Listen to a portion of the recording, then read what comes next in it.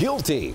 That's the verdict for Albrecht Muth, the D.C. man now convicted of killing his 91-year-old wife, Viola Drath. She was a fabulous, accomplished woman. Tonight, Drath's family says the justice was served as Muth himself listened to the verdict from a hospital bed.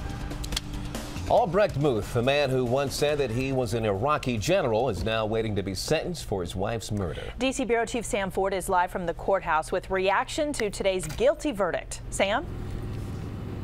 Allison, he said he was an Iraqi general, and he wasn't. He said he was a count, and he wasn't. He denied he was a murderer.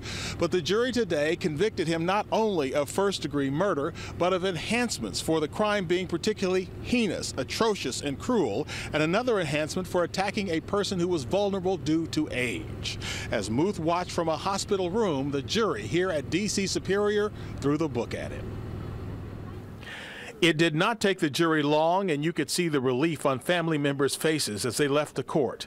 49-year-old Albrecht Muth was found guilty of first-degree murder in the death of his 91-year-old wife, Viola Drath. She may have been 91, and some people would say, well, she had a long life. Yes, she did, but she was in excellent health, and we're quite certain she would have lived years longer. Drath was 44 years older than her husband. Police say he beat and strangled her to death inside their Georgetown home and tried to make it look like an accident.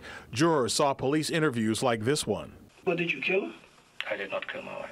You did not kill your wife? No. Am I under suspicion? Well, I just have if it's just that you... That is a legal question. Am I a suspect? Oh, of course I'm a suspect, that's correct. I mean, it's just you and your wife at home? Yes.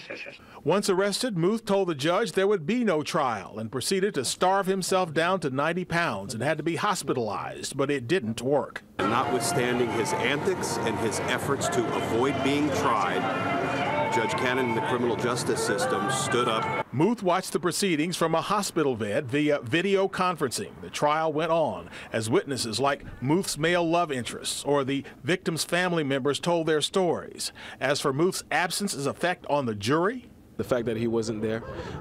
Some jurors mentioned it, but the judge instructed us not to necessarily vote for or against it. We're very pleased all the way around.